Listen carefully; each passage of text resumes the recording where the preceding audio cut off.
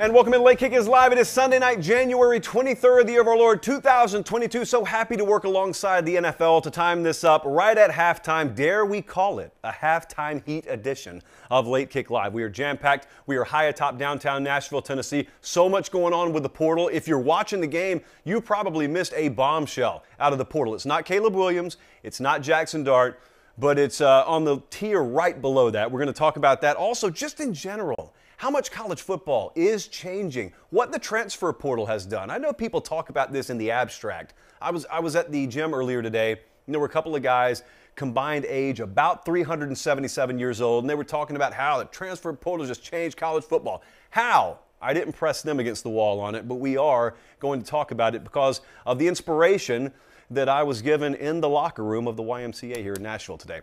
So we're going to have that. We're going to have specific portal updates. We've got the Mood Tracker series rolling on. We're going to do South Carolina tonight. All that plus two very spicy questions from the Late Kick inbox. We're going to hit some Q&A. Make sure you're following on Twitter at Late Kick Josh because there's so much popping right now. We're doing 2 live shows per week, but we're getting very close, probably this week actually, we're getting very close to slightly adjusting or tweaking our schedule. And that doesn't mean taking stuff away. That probably means adding a thing or two. So make sure you're following me there. And also, we're having a lot of fun right now. I'm tweeting out my video of the year nominees. As you know, I'm on the sideline for big games every week and got the iJosh there, so I get some really good footage. And you saw it during the year, but sometimes you forget from earlier in the year what all we had and what we had access to, and as an audience, what we got to see. So I'm putting out 1 or 2 videos per day, and I think eventually when I empty the entire arsenal, we're going to have to vote on what the best videos of the year were. Boy, we're so blessed to have some incredible vantage points on Saturdays. So make sure you're checking that out, at Late Kick Josh. All right, let's go. Let's dive in. Let's waste no time. College football, she's a-changing right now. And you can argue for the better or for the worse. You can be totally indifferent on this. But for a long time, here's one thing we did know. For a long time, if you fired your head coach and then you cleaned out your coaching staff, there were a couple of things that you could pretty well take for certain. And one of them was, you've got a rebuild on your hands. With limited exceptions, you're going to have a rebuild on your hands. You've certainly got to get a head coach, and that's a crapshoot in and of itself. And then he's got to go, and he's got to get a great staff in, and there's no real good time to do it because you've got a firing happening right in the middle of recruiting season, and so you got all that mess. And then once you get everything in, and everything's settled and you know who the head coach is, and you got your coordinators, and you got your strength and conditioning coach, and all your position coaches filled out, then you got to worry about the entire premise that was the reason for firing the previous staff to begin with. And it's probably that the program wasn't in a good spot. LSU football was not in a good spot. They fired Ed, they brought in Brian Kelly. USC football was not in a good spot. They fired Clay Helton, they brought in Lincoln Riley.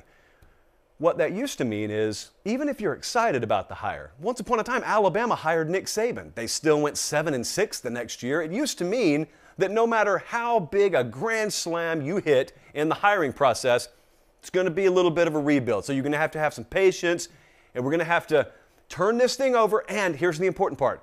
We're going to have to turn over, and it's not going to happen overnight. Things have changed. Things have changed drastically and violently over the past, I'm going to speak in terms of months, 24 to 36 months. It's really changed drastically. I'm not here to debate tonight whether I like where we are. I'm not really here to try and kind of prod you into debating whether you like what the transfer portal is doing or you don't like what the transfer portal is doing. Let's put those opinions to the side because we've got plenty of time in what some casuals would call the off-season to debate that. What I want to do tonight is just accept the facts for what they are, and then I want to ask you, do you get what's going on right now? Look around. Look at what LSU and USC specifically are doing. But you could throw Ole Miss in here. You could throw a number of programs in here. But I'm talking about programs that have made coaching changes. Kiffin was at Ole Miss last year. Lincoln Riley was not in Los Angeles 6 months ago. Brian Kelly was not in Baton Rouge 6 months ago. And now they're there. And what used to mean, take some time, be patient, we got to rebuild, has totally been turned on its ear. These numbers are staggering. I know a lot of you are in tune. If you've been keeping up with the day-to-day of college football, you're in tune with the fact that LSU's made a lot of moves in the portal. Certainly, we are constantly watching USC, even up to and including this moment, because we're trying to find out if Caleb Williams is going to Southern Cal and when is it going to happen. But we don't have to wait for that. If you look at the transfer portal rankings, which are on your screen if you're watching on YouTube, LSU and USC are 1-2 there. Ole Miss has knocked it out of the park. They may not be done. Arkansas, certainly not done. They've made another addition as recently as today that we're going to talk about a little bit later on. Guys, I'm going to hit you with some numbers here.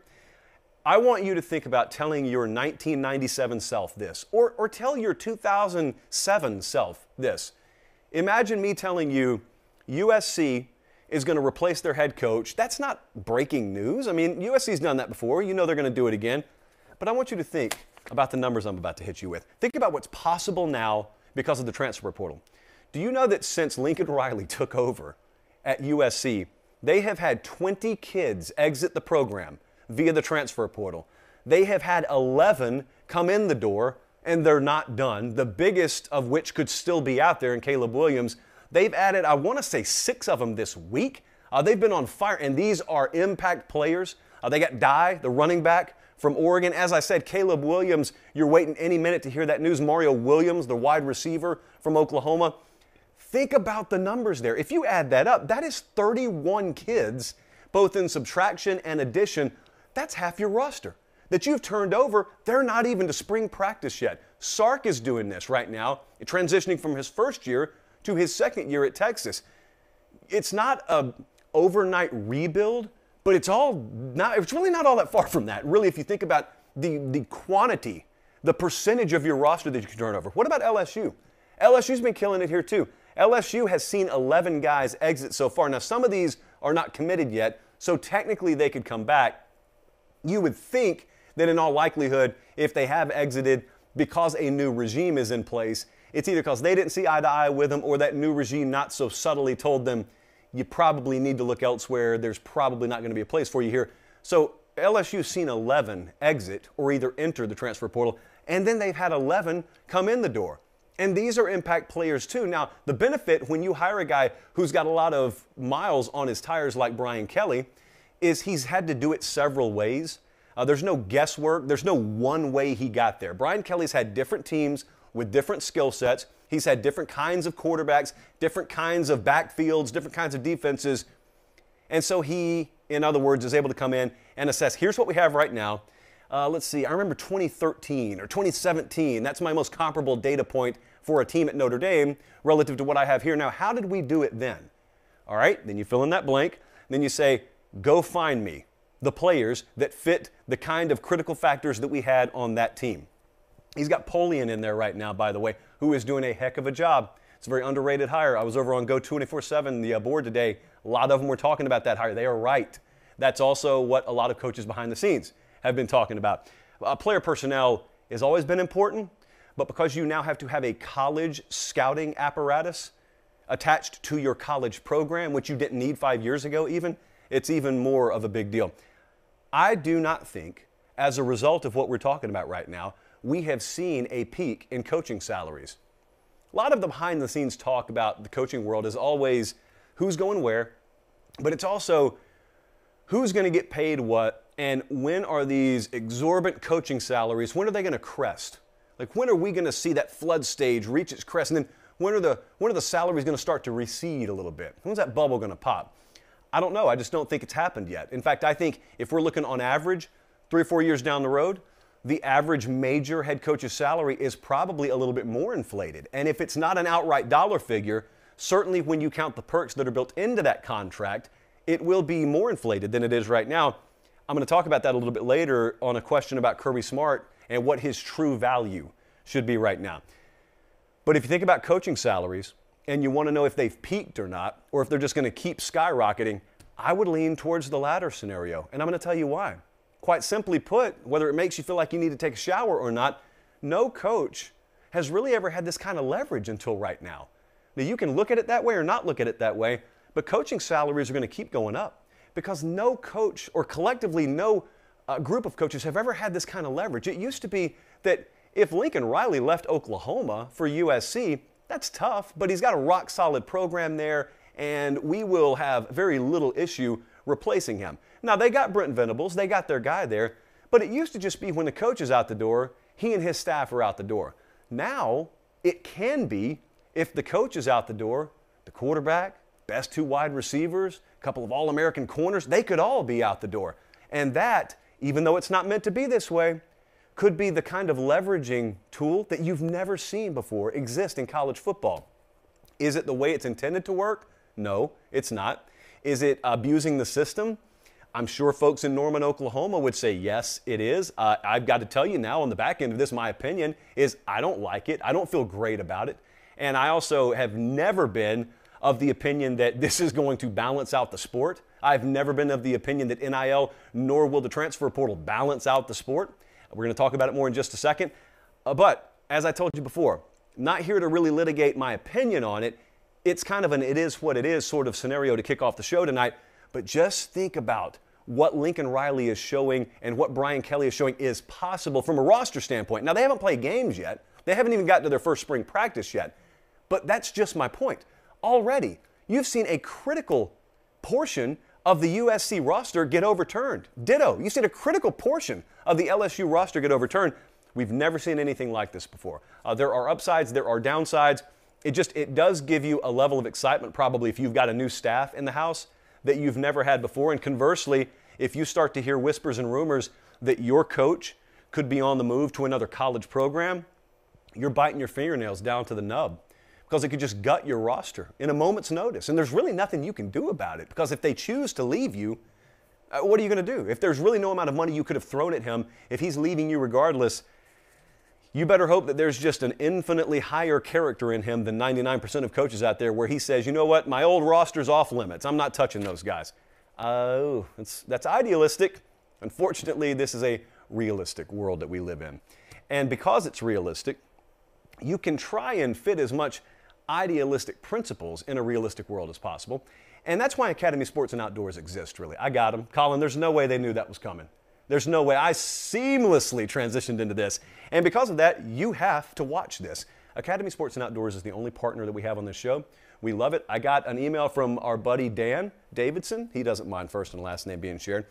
He is a viewer that is in frequent contact with the show, and he emailed me today, and he gave me a list of the shows that he watches, podcasts and shows that he listens to and watches. And he says, look, I can clearly tell you I like the show. That's why I tune in. But one of the things I like about the show, now that I have tuned in, is all these other shows have like 5 or 6 ad breaks, and your show has 1 ad break.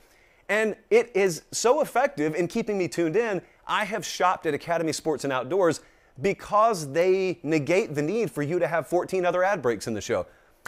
That is a great value proposition, as we would call it in the business. And that is what I told the folks at Academy I'm going to do with the majority of these ad reads. Sure, I could show products. I could have an entire line of t-shirts over here. I could have winter gear over here. I could have all sorts of different baseball equipment because baseball season is about to get underway this spring, especially the further south you live. But why do that? You already know about that. Why don't I just tell you about the behind-the-curtain inner workings of this show and the fact that the only thing that keeps us from going another 15 minutes because we have to do multiple ad reads is Academy Sports and Outdoors stepped up before the season and they said, we'll just take it all. You know what? We'll just step up and we'll write the check necessary to keep the lights on in there. By the way, keeping the lights on in this building lately has been a chore, and Academy has done it, but Academy also is our exclusive partner. That's ideal. It's ideal for us. It's ideal for them because I love getting to this part of the show and knowing I'm going to tell you a few great things about Academy Sports and Outdoors, and then we're done. And the rest of it is just meat, unless we fumble the ball terribly, and that's not Academy's problem. But look, if you don't have an Academy Sports and Outdoors in your backyard or in your neighborhood, that's fine. Academy.com. That is specifically what God created Academy.com for. So no matter if you live in Washington State, or you live in Miami, Florida, or you live out in Tucson, or you live up in Augusta, Maine, anywhere in between, Academy Sports and Outdoors or Academy.com, one or the other, will fit the bill for every single thing that you need. Okay, now we got to draw it right back down to earth.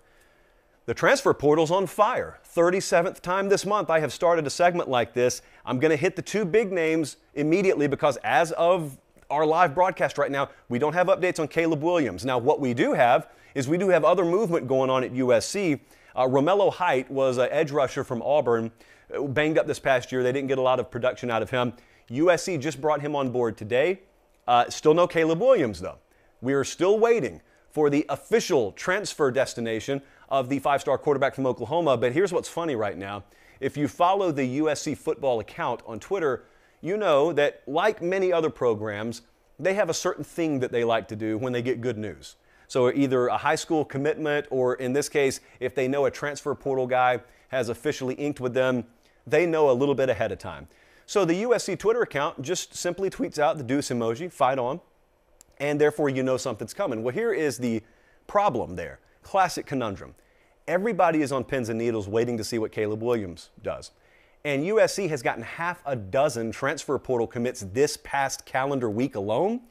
And so they've put out half a dozen of those fight on emojis, and every time your phone blows up, Caleb must have committed, here comes Caleb Williams, and then you look and it's, oh, it's Travis Dye.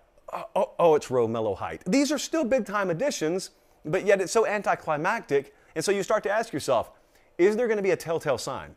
When they finally put out that fight on emoji, elsewhere known as the deuces emoji or the peace emoji, when they finally put that thing out there, is there going to be like a little added flair on it to let us know it's Caleb Williams? Or is he going to get the same deuces emoji that everyone else has? Everyone is waiting on this, but they are brilliantly playing this right now out in Southern Cal when it comes to social media. So that's the update on Caleb Williams. The update is there's no update. What about Jackson Dart? There's more and more smoke around Jackson Dart that makes me think that I feel pretty secure in our prediction of Ole Miss. Now, this is not official, but as you know, we have talked about Jackson Dart for the last 3 or 4 shows. This is the quarterback transfer from USC, and it looks like it's down to Oklahoma and Ole Miss and Brigham Young. We've told you that. And it also looks like he may be attached at the hip with Michael Trigg, who's a tight end transfer from USC. They visited Norman, they visited Brigham Young, they have visited Ole Miss, so they've gotten the visits out of the way, which stands to reason we are shrugging right now because we really don't know what the holdup is. We don't know what the timetable is. I really feel good about Ole Miss. Ole Miss, just folks around the program, they feel really good, and they certainly would tell you if we had Lane Kiffin on the show right now and we injected truth serum into him, we probably wouldn't need to. He's pretty forthright, and he's invited on the show whenever he wants to come on. He would probably tell you, yeah, I think we're going to get him, but if we don't, we're not going to sweat it because we certainly feel we've done all we can to land him, and probably both of them, being Dart and Trigg. You know, the quarterback transfer market in and of itself is wild. Look at the screen. If you're watching on YouTube, these are the 2022 Heisman odds from Caesars Sportsbook. Now, granted, that's a long way away, but it's fun to look at these sorts of things. The highlighted names out of this top 10 right now constitute quarterbacks who have transferred. So whether you got JT Daniels, Quinn Ewers, Dylan Gabriel, Casey Thompson, Spencer Rattler, Caleb Williams, all those names are among the Heisman top 10 betting favorites, odds-on favorites for this upcoming year, and all of them have either transferred or are currently in the portal, i.e. Caleb Williams, i.e. JT Daniels. And look, you do not see Dart's name on there. You don't see Jackson Dart. I can assure you, if in the next 5 minutes or 5 hours or 5 days he lands at Ole Miss, if they don't put him on there, you can write his name in pencil because Jackson Dart is certainly one of the top 10 favorites in the Heisman race if he gets added to a Lane Kiffin offense, which, by the way, has also added other pieces. I think we'll end up doing an Ole Miss transfer portal segment on this show eventually. Also, Arkansas, not to be outdone, added Latavius Brini today. He is a former defensive back now, former safety from the University of Georgia. This is not a guy who rode the bench. Brini started 11 games for him. I think he played in 13 games for him this year at safety. This is the 5th 4-star player that Arkansas has added from the transfer portal. I'm going to repeat that sentence because it's a big deal. This is the 5th 4-star player that Arkansas has added from the transfer portal in this cycle. Arkansas, they've got a couple of spots in the secondary to fill, so this is very important. They're not merely adding depth. Brini's probably going to be an immediate contributor for them, barring injury or whatnot, but also this coincides with a big recruiting weekend up there. And we're going to be talking about this more and more as we get sort of out of portal season and then we approach spring. This Wednesday we got a 5-star reveal show coming up, for example, for the 2023 class. Arkansas is really killing it in 2023 recruiting. We got the 2022 signing day coming up in a couple of weeks. We'll be down in Fort Lauderdale for another big show. But the 2023 class is already coming together for them. They're ranked top 5 right now. Of course, you've got the cynic out there who would say, well, they won't be top 5 when it's time to actually put pen to paper next year. Look, maybe they're not. But remember when Penn State, Jesse, you remember this. You remember when your Penn State Nittany Lions, they were number 1 for a long time. And I made a pretty big deal about it. Tweeted out a couple of times, hey, congrats. As of this moment, Penn State's ranked number 1. And everyone said, well, they're not going to finish number 1. Okay, but they're like 6 right now. That's a big deal. You You don't formally go from rank number 1 to outside the top 30. So the point is, unless all the kids decommit, I can pretty much guarantee you Arkansas is going to have a nice, solid 2023 recruiting class. And as you know, it is our personal belief on here that we are blending those two concepts. We are blending the players you're adding traditionally, and we are certainly combining that with the guys you get out of the portal. Arkansas is killing it. Arkansas destination program. What about Jermaine Burton? This is huge news. This has happened in the past hour to hour and a half. Former now Georgia wide receiver Jermaine Burton, he has portaled. It is a verb. It has been a verb ever since we established it as a verb about a month ago. Jermaine Burton has portaled from Georgia to Alabama. This is in addition to them adding Jermaine Gibbs, who was the big-time running back from Georgia Tech. This is in addition to them adding Eli Ricks, who's a 5-star corner out of LSU. Nick Saban said once upon a time, feels like an eternity ago, it was only like a year ago, someone asked him about the transfer portal, and he shrugged, and he said, we'll probably lose some good players, we'll probably add some great players. And Alabama's lost a lot of good players this cycle to the transfer portal. I don't think they were exactly fighting on those guys' ways out the door, respectively. But now you've seen what's come in the door. Jermaine Burton just made a multi-million-dollar decision as it relates to his future. More on that in a second. Gibbs was maybe one of the very best players in the ACC as a conference last year, and you didn't know a lot about him because he was playing for a subpar team at Georgia Tech. And Eli Ricks is one of the best defensive back prospects in the entire nation. And Nick Saban's just kind of added all of them. And here's what you don't know. What you don't have a way of knowing, but I can assure you, you can assume is reality, is how many guys are reaching out to Alabama every day who are currently on rosters looking for a spot, who are probably either told, wait, or they're told, I'm sorry, there's nothing we can do.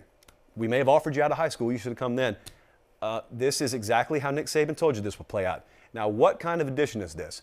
It is a surefire starter, future NFL first, second round kind of talent. That's who Jermaine Burton is.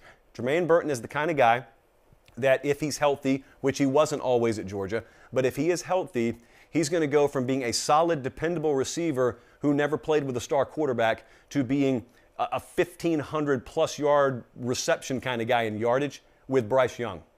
And he's also going to be a guy who no one's talking about really in the next year's mock drafts right now to doing exactly what Jameson Williams just did. He does not mirror the skill set of Jameson Williams, but he doesn't need to either.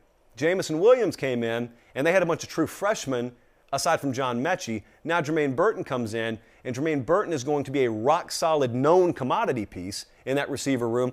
And now you got a year's worth of seasoning on guys like a Jai Hall. You got a year's worth of seasoning on JoJo Earl and Christian Leary and Ja'Cory Brooks. They're going to have a really good receiver room. It's question mark at tight end to me. They got Latu back. They don't have a traditional stretch the field tight end.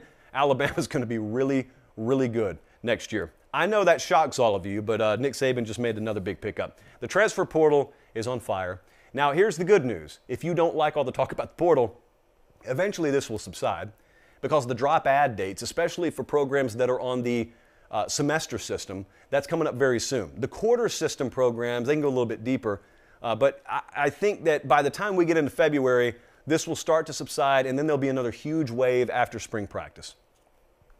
And that is the transfer portal. Look at it as of Sunday night, January 23rd, the year of our Lord 2022. Let's talk moods, shall we?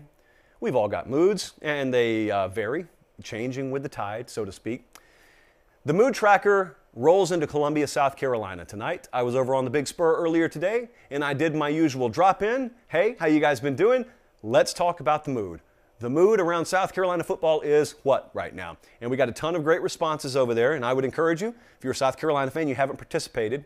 It's not like I'm going to lock the thread after the show's over, so I'm having a lot of fun over there with those guys. But South Carolina football is so clearly in a better position right now than anyone out there could have expected after year one under Shane Beamer. I know that you have the usual critics out there.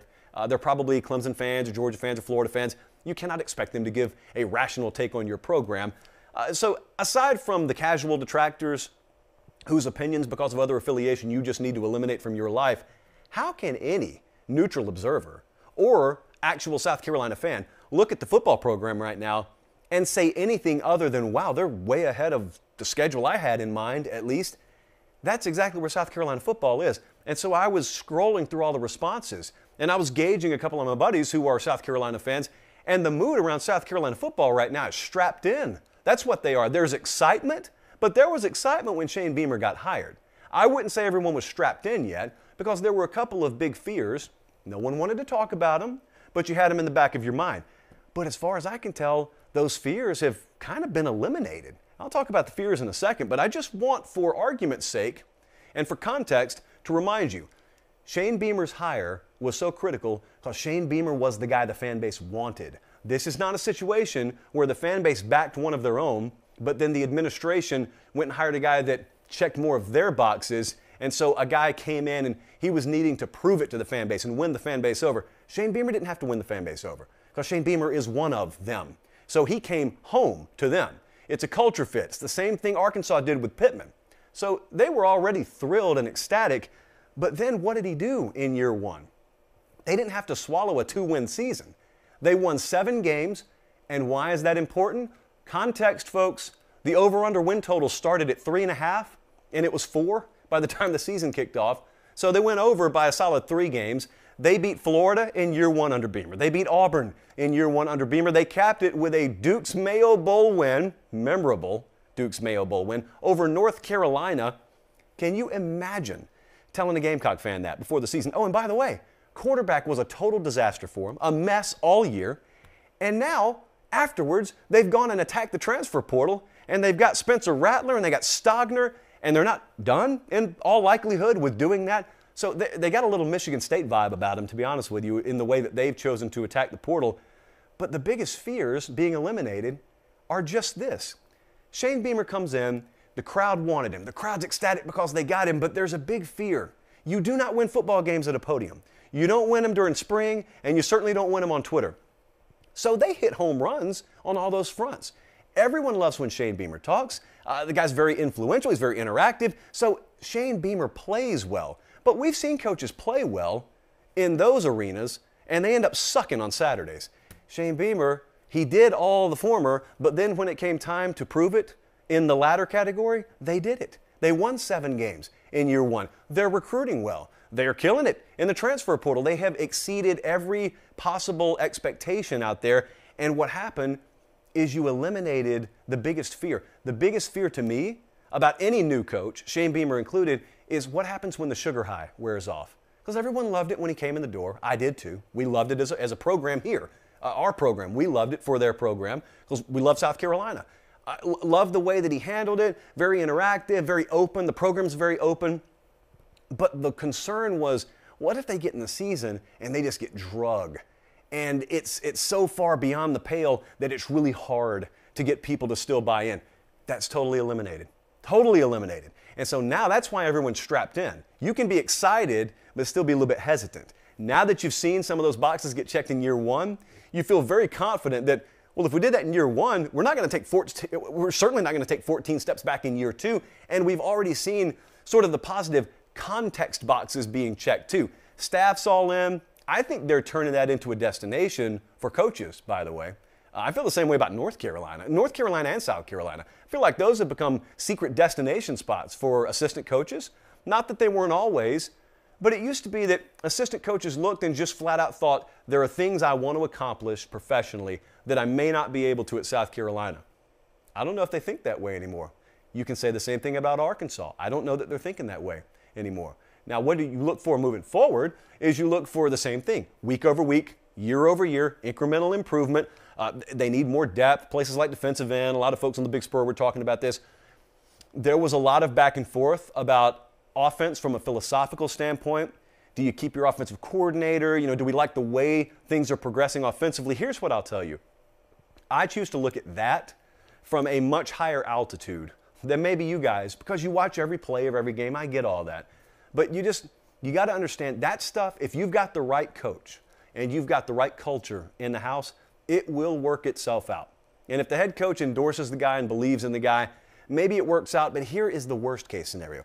The worst case scenario is you don't have the right fit. If you got the right fit at head coach and you got the right culture, this other stuff falls into place. Maybe not overnight, but this other stuff falls into place. South Carolina folks, as they should be, are now strapped in. And I'll tell you, outside of Georgia, who else are you looking around the East and just immediately penciling in a loss to. You may not be doing that with Georgia either, but you're not doing that with anyone else. You're not even doing it with Clemson right now. Clemson looks more vulnerable than they have in several years. And I know for a long time, from the 2015 through 2020 era, people looked at the direction of these two programs respectively, and you thought to yourself, there's no way South Carolina will ever come back. Yeah, they will. Yeah, first off, they don't have to go all the way up there and catch Clemson. Clemson could come back to the pack. Stranger things have happened. Well, now, you sort of see two things happening at once. You see one program trending one way, one program, I'm not going to say trending because it's still very, very small sample size, but Clemson looks to have maybe begun a little bit of a coming back to the pack, or maybe some turnover in the program. It's a good time to be a South Carolina Gamecock fan, is what I'm saying. There's a lot of opportunity here. And that Shane Beamer contract, by the way, I don't know how to talk about this specifically, but I'll put it out there. Whatever Shane Beamer's making right now, it's on the lower end of the SEC totem pole. I'm not going to sit here and wave the flag for folks to get raises, because if I do that, I'm going to open my DMs, and there are going to be 37 coaches asking me to advocate for them. It's already happened a few times without me talking about it. I will just independently say this. Whatever the dollar amount is that Shane Beamer's making right now, I think in very short time he will be making more than the current dollar figure he makes. Have I been clear? I think I've been pretty clear. So it's a good time to be a South Carolina fan. Got a lot of places that we want to get to this spring to visit. South Carolina is definitely one of them. I probably should arrange that with them before I just say it out loud on air. All right, a couple of things that I want to hit on our way out the door. I'm really enjoying this late kick Q&A session that we do. I appreciate you being tuned in live, by the way. If you're watching the replay, thank you for that as well. Make sure, a couple of things before we do the Q&A and get out of here. Make sure you like the video. Make sure you subscribe to the channel. And if you're listening now, whether it be Apple Pods or Spotify Pods, we can now get 5-star reviews on Spotify. A lot of you wanted it for a long time. They finally, inexplicably, waited until now to add that feature. The 5-star reviews, they really help us. All right, Jesse, let's tee it up. We got 2 quick questions. Nice, compact 40-minute show tonight, and we'll get out of here. The first question is something that I kind of teased a little bit earlier. First question here tonight, what's the fair market value for Kirby Smart's contract? That's from Emory Dave. Interestingly enough, when I was in Indianapolis for the national championship game, I had a conversation with someone sort of in the know about these sorts of things. Now, the reason earlier that I said I don't think coaching contracts on average have peaked, I think those numbers are going to keep going up, is number one, because the money in this sport continues to balloon. We haven't seen a crest there. So naturally, I think you'll see a little correlation with the way that coaching contracts trend. But there are also way more caveats, and there are way more perks and benefits in contracts today than there ever have been before. Now, you pay attention to the dollar figure in all likelihood, or maybe you pay attention to the dollar figure and then the bonuses.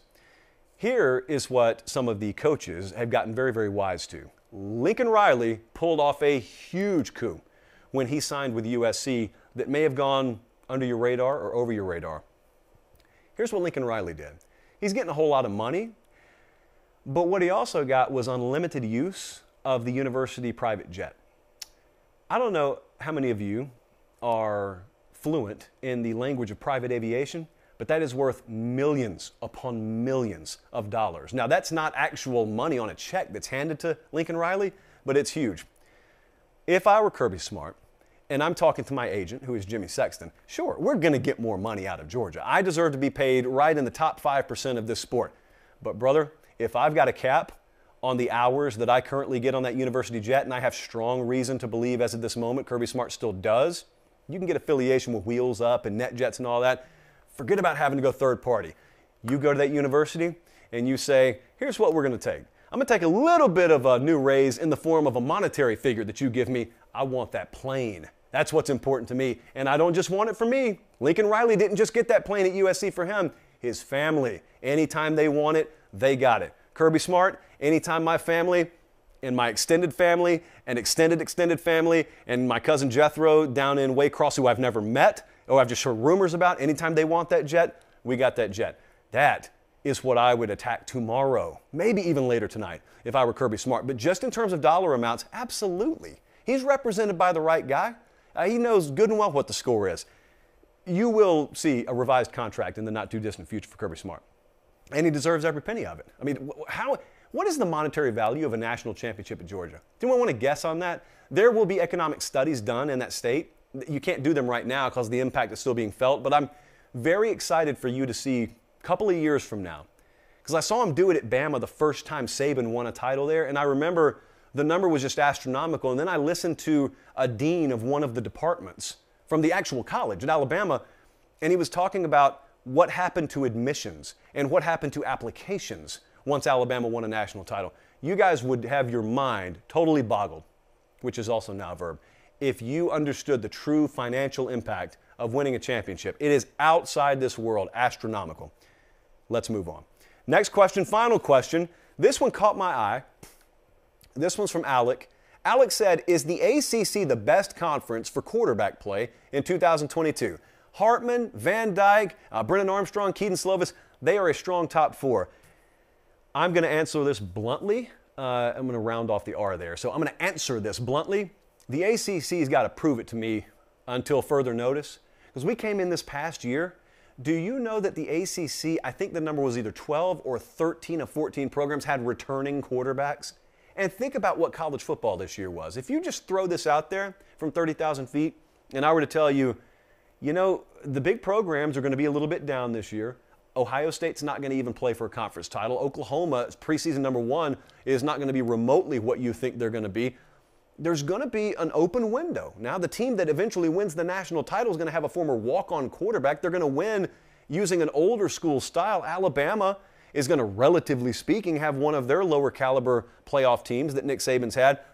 And then I also told you the ACC is going to have 13 of 14 returning quarterbacks. You would have thought this is a golden opportunity for this conference to rise to a level that many people didn't think they were capable of for several years. And they didn't.